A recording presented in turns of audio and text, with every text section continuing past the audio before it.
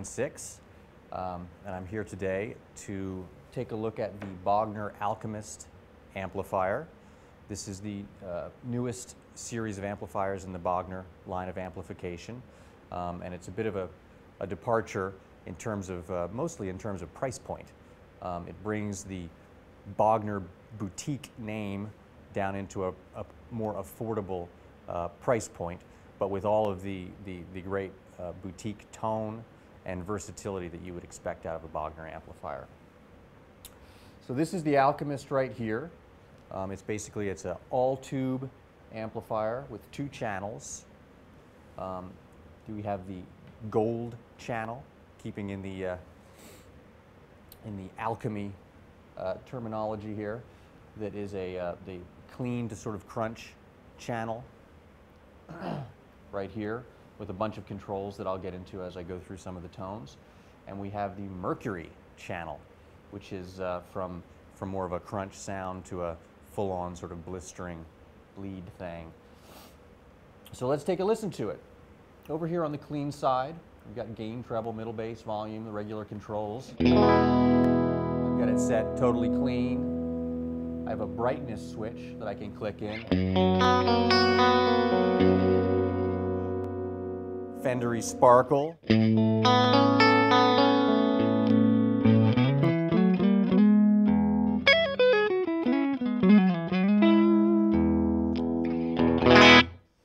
then I'm going to go over here. I also have built-in effects, so I don't go through the entire presentation with no reverb or delay. I'm going to come over here and show this off a little bit. Right here we've got a delay knob with the repeats, tap tempo, and reverb. So if I want delay, I can either just turn it up here or use the included foot switch to turn on my delay.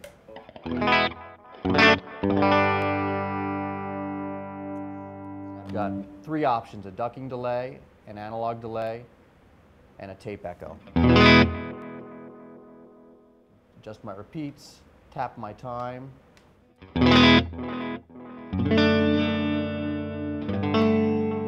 Bring up my delay level.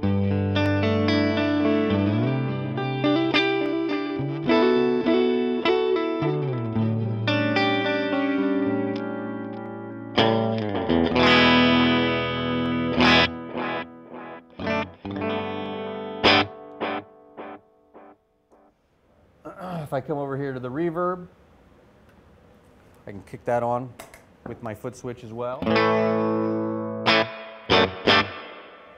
have a plate, spring,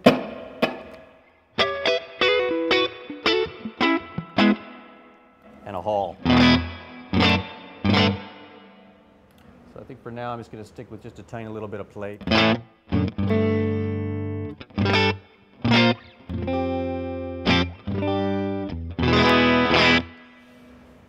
So let's go back over here to the clean channel. I've got the gain all the way up right now, and I can flip this over to crunch, and it goes from having before sort of more of a black panel Fender vibe to a more of a tweed Fender vibe.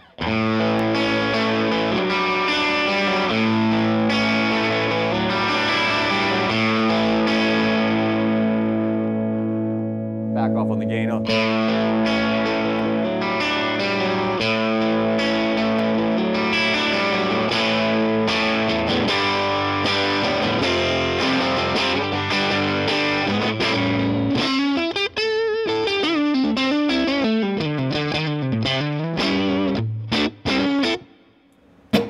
So real nice, kind of a crunchy kind of a thing, but still really, really, you get all the sort of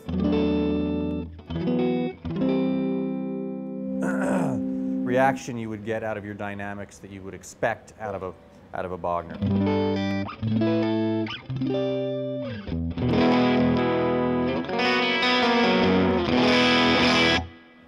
I also have a deep switch, which I've had on this whole time.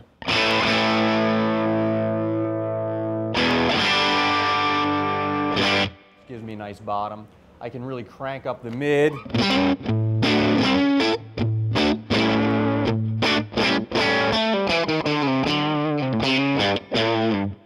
gives me more of that sort of tweed-like breakup. And if I really want to crank the gain, I can.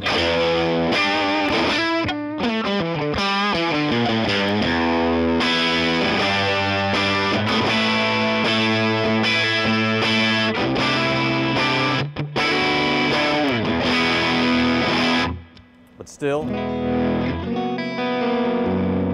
my volume knob can totally clean it up. So on both channels, I also have a boost control. It's right here, switchable on the amplifier. It's also foot switchable from the foot switch. If I set up sort of a crunchy sound, and I want just a little bit more kick, I can kick that in.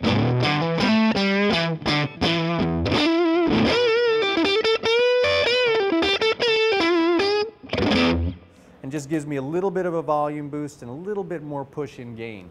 And you can access that at any time, which is really nice. So on from the gold channel to the mercury channel over here. I can switch that on the amplifier, or I can once again do it on my trusty foot switch. Over here, I have 2 levels of gain with this punch switch right here. I have a brightness switch and a mid shift, and then the usual treble, middle, bass, and volume.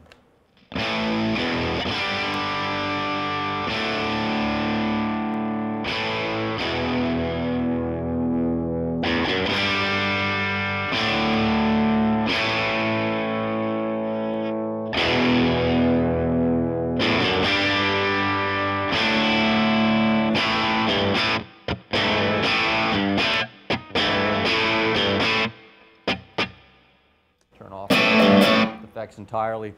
Real nice sort of a JTM 45 level of gain right here that I've got going on. That's on the crunch side of the mercury channel. And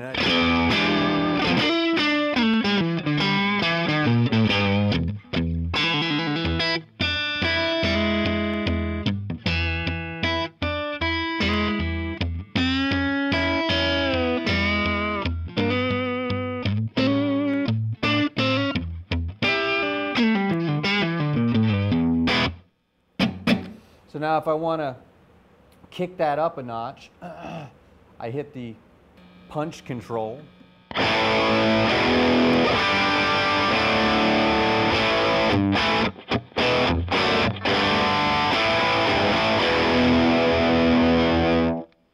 get, again, a more martially sort of a crunch sound.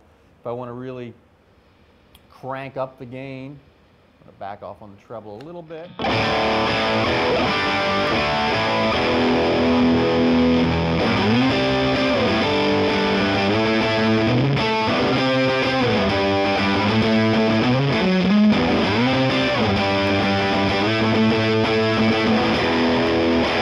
get a real nice, tight, heavy gain sound.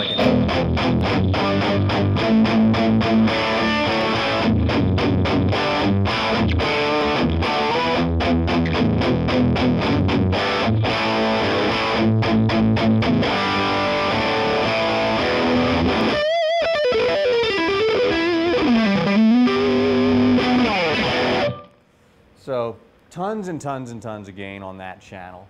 And again, anywhere from sparkling clean to a black panelish kind of a clean to a tweedish kind of a crunch over there on the gold channel. And then anywhere from great sort of bluesy crunch sounds to blistering gain on the mercury channel, all with great sounding digital effects. Let me hit the delay again so you can hear that on this.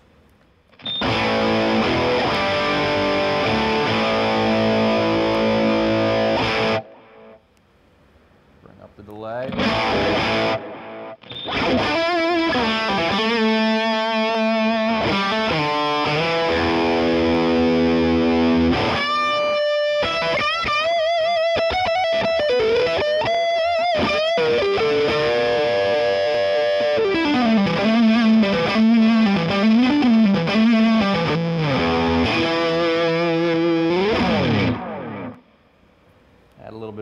reverb, and I can go for full-on greasy lead sound.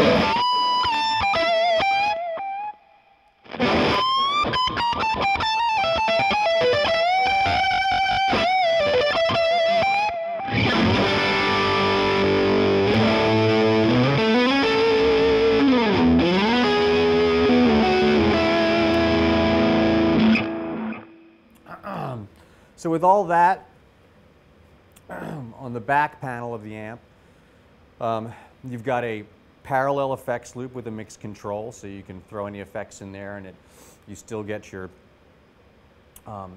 full-on dry signal path going through. It's loaded with 2 Celestion speakers, actually a G12M25, a greenback reissue, and then the G12H30, which is the 30-watt reissue, not to be confused with the vintage 30, like the speakers you would have gotten in the old Marshall cabinets with the 100 in the corner for bass. And that combination also gives you a really, really nice blend of sort of some of the more warm compression of the G12M25 and then the more big bottom and top of the G12H30. The amp comes in basically 3 different configurations. Comes in a 40-watt 112 combo, which I think that one just comes with a vintage 30 in it. It comes in this 40-watt 212 combo, and it also comes in a 40-watt head with a matching 212 cabinet with the same speaker configuration that you get in this combo. One thing I should mention as well is that it has a 20 and 40-watt switch on it. I've been actually running it at 20 watts. For this demonstration just because of volume constraints, but real nice to be able to get it down to a little bit more of a manageable volume at 20 watts, and the tone remains very similar. So that's pretty much it. That's the Bogner Alchemist. Great boutique tone at a price point that I think everybody can afford, and just an amazingly versatile amp. Thanks a lot.